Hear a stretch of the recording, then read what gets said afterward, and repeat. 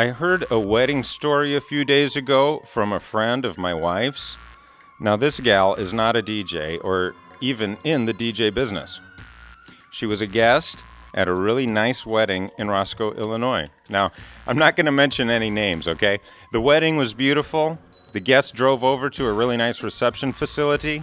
The DJ's there playing some dinner music at a pleasant volume, allowing the guests to chat and get to know each other a little better, get caught up. The bride and groom got introduced. They were served a fantastic dinner, and then it happened. Halfway through the dinner, the music stopped. The uncomfortable silence lasted 5, 10, 20 minutes. The DJ was frantic, running around trying to get back on the air. The DJ was not prepared. He either A, did not know how, or B, was not physically prepared with redundant equipment on site. Either way, the bride and the groom danced their first dance to a small boombox that the bride's mother had to drive all the way home to get. I mean, just hearing that story makes me feel sick. Now, I'm not going to mention any names here, but this guy, this so-called wedding DJ, in my opinion, he should have been DJing at a bar somewhere, building up his skills and not posing as a serious wedding DJ.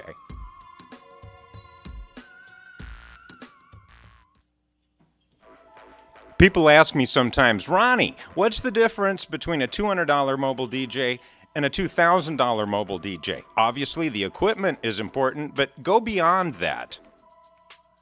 Well, this video is going to give you a small glimpse into what it takes, just a small glimpse into what it takes to rise above, to be the go-to DJ in your market.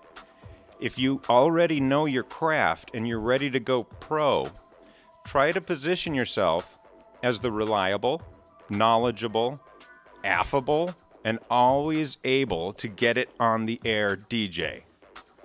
Now, this doesn't happen overnight, but sometimes, in fact, you'll be like the only person that knows what happened, but sometimes you'll be there to come through for someone in an emergency, and when that happens, your reputation will start to grow and your name will spread.